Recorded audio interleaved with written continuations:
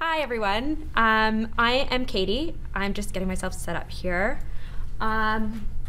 I am a doctoral student at the School of Social Work at McGill, and I'm here sort of to talk about I'm sort of going to take a really deep, narrow dive into what it looks like to do this type of work on the ground. Lucy talked about sort of why we need to use population level data when we make decisions, service decisions. And as a graduate student, when I first came into the program, I was super interested in understanding like what that meant when we were actually doing the work. So I wanted to give sort of a case study example of how, as a student working with organizations and working with faculty members and sort of this university agency collaboration to use administrative data to make service decisions. So I'm going to give a very specific example. So the example that I'm using is sort of this concept of placement stability in care. And it's a case study of a collaborative agency-university partnership.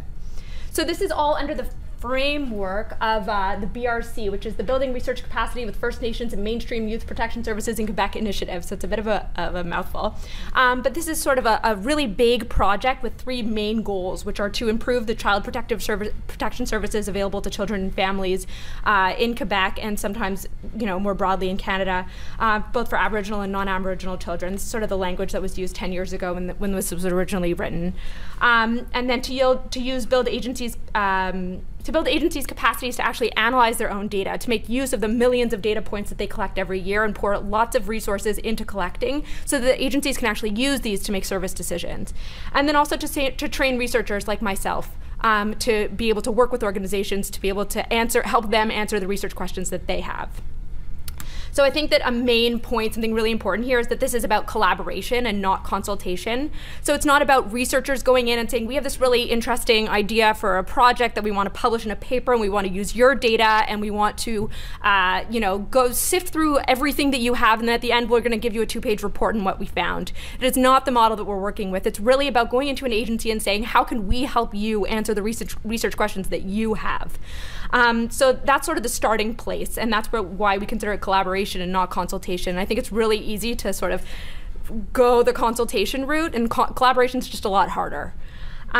So this is about the research being driven by the needs of the agency and then ultimately by the needs of the children that are being served by that agency. Although OCAP is sort of, it definitely comes out of working with First Nations communities, we think it's really useful for service communities in general to be working with service communities. It's useful to use this frame in all the work that we do. So just in case you're not familiar, I think it's a lot of social workers in the room, and so I'm assuming you've heard the OCAP principles before. But it's really not about adjusting our work to make it acceptable to these principles, but being guided by these principles when, from the second we enter the agency. So about ownership of knowledge and data and information, about control of that actual research process, agencies having access to their own data and deciding who has access to that data, and then the actual physical possession of that data. We go into the agency and we use their data on their computers. We're not kind of taking it out, doing our own thing, and then walking back in 2 years later. So the case study is understanding placement stability in long-term care. So I'm just going to sort of deep dive here to show what this process actually looks like. For me as a graduate student, what did I do? And how did I work with an agency to do that? The context here is a large child welfare agency in Quebec that mostly serves Anglophone and Allophone populations. I can't use any real data, unfortunately, so I had to kind of simulate data sets to use in this presentation. We hopefully eventually will have something more a published report so that it can be useful across jurisdictions, but right now it's just not. This slide is sort of what we know, what's motivating the research questions that the agency has. The we here is the agency, and and then us working with the agency.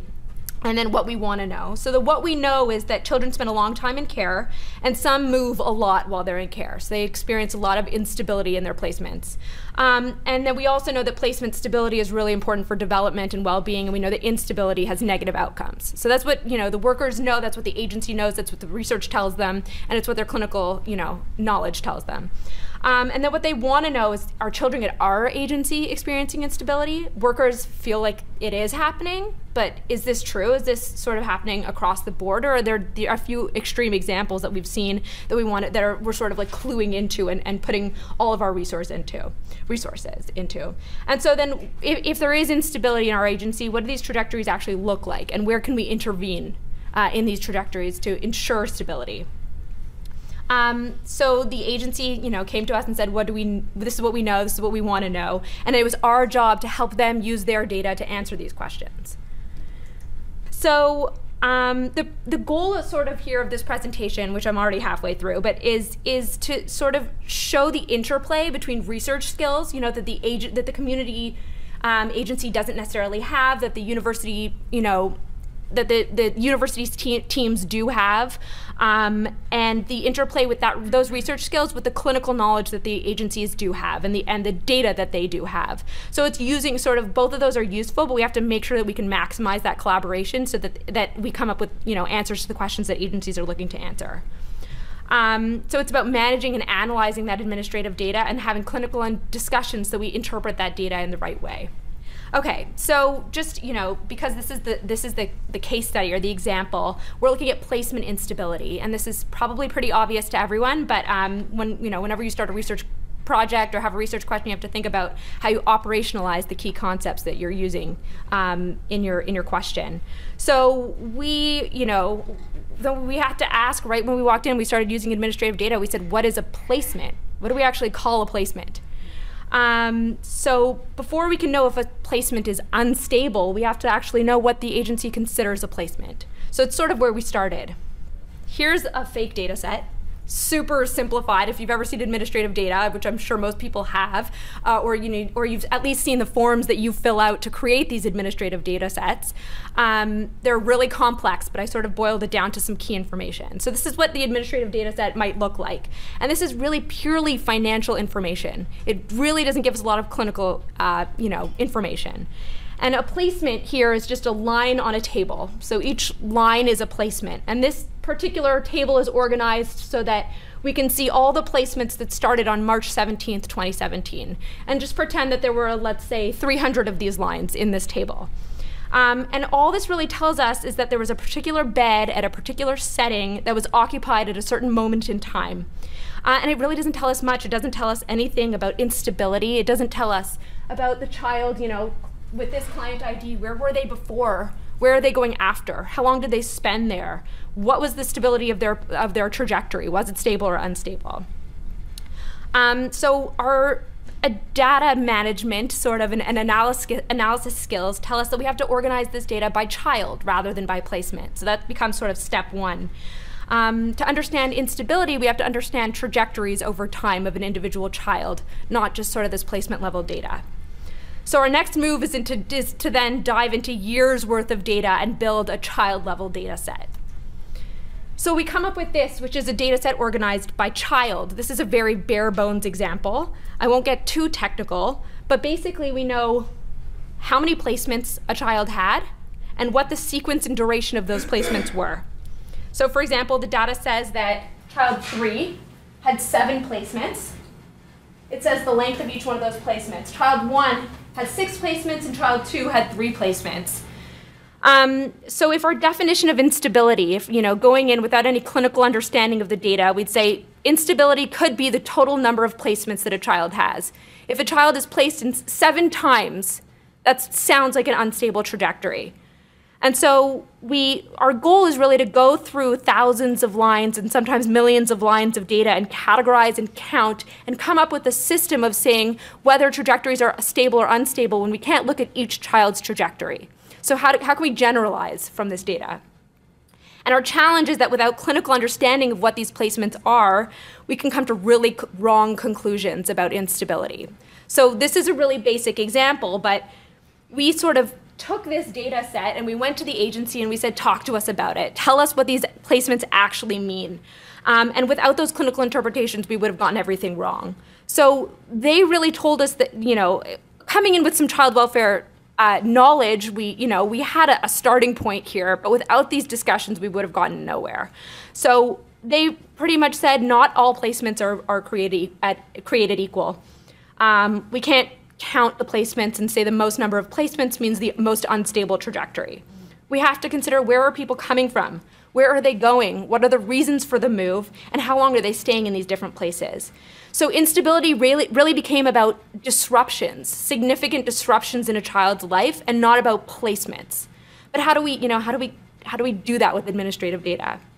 So when we were thinking about it, we started to think about this poster on the wall metaphor, which is basically, a significant disruption would be a child took their posters off the wall, packed up all of their belongings, left the home for good. That was it. That's a significant disruption in a child's trajectory. Or did they pack a knapsack, go to camp for a week, and come back to their home? That might look the same in an administrative data set, but has a very, very different meaning in a child's life. And so we needed to find a way to systematically evaluate that when we're looking at hundreds and thousands of children over time. We sort of came up with a working definition of placement instability, and we decided how to categorize the data so that it could be used to get to this wider definition, this sort of population level analysis of instability. And so this is the same data that was on the last slide, but here we've counted the total number of significant disruptions and not only the total number of placements. So whereas child 3 here seemed like the most, if we had used our very crude measure of instability, child 3 would be we would consider to have the most unstable trajectory. But you can see here that the child went from one foster home to camp, to foster home to camp, to foster home to camp, always to the same foster home. So every time they were returning to the same place, and these are hundreds of days in between. So we have actually years worth of data telling us that the child was remaining in a stable home, and that their disruptions were planned, they were anticipated, and the child returned back to where they came from. This child only has 3 moves, but they're to different settings each time, including a return home, an attempt at reunification with their family. So, 3 moves, but very significant disruptions in that child's life. So this is sort of how we came up with a system for categorizing this data. Hopefully I haven't bored you to death with the technical details here, but I think it's important to understand how we can take these massive data sets and boil them down to what's clinically important and what's important at a systems level for making decisions. And then you might say, okay, which we all did when we got to the point where we could categorize this, what about the quality of those trajectories? So maybe somebody has a really stable trajectory, but they're in just a bad setting the whole time. And that's the next step, that's the next level, but we can't really know if we can ask that question until we've determined that there is stability or instability.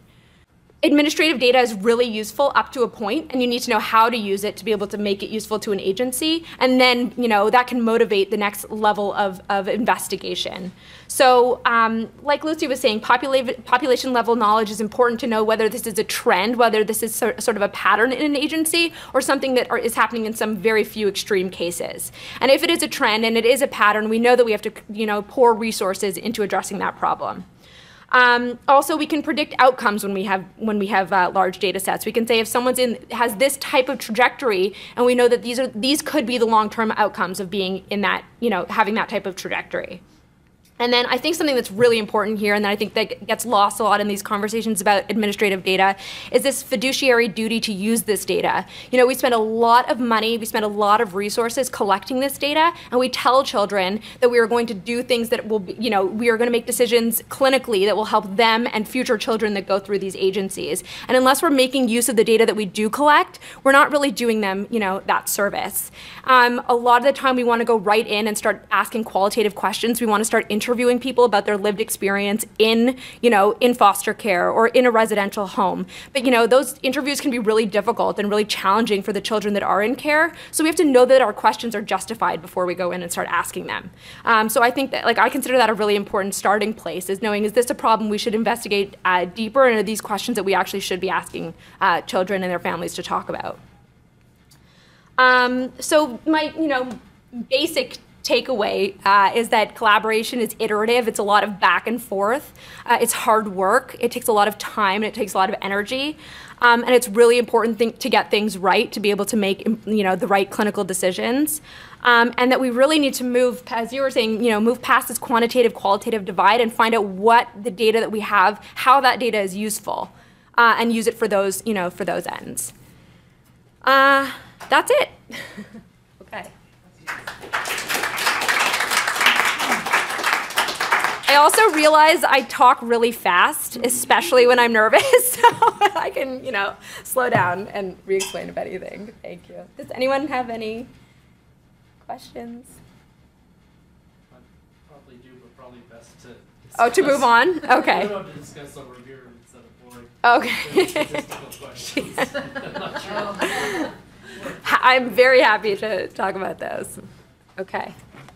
That was awesome. Yeah, thank you so That much. was Thank great. you. Directly real I was going to make more of a statement. Okay. Oh, Go go for it. ahead. I was going to say when it comes to quantifying trauma, I think that's almost like an impossible task in many ways. When you're dealing with these individuals who come and have these significant changes, and then like you said, you put them in a database. Like, what does that really mean? And when you go back and revisit that, you have to take into account what were these transitions, what happened in between them, and how are they feeling, and yeah, it's complicated. I don't even know how you can. There are always assumptions. Yes. You have to render explicit what your assumptions are, Right. and see if there's a way of tackling them. There's always assumptions. Yeah. And know what you will get out of the data and what you absolutely will not get out of it. Yeah. I found this interesting because you take something that seems so simple, placement moves, and how do you count that? And when you look at the data, what does it mean? Because sometimes in your electronic client record, even if you just change the address because there's a typo in it, it can get calculated as a placement move or a change in placement.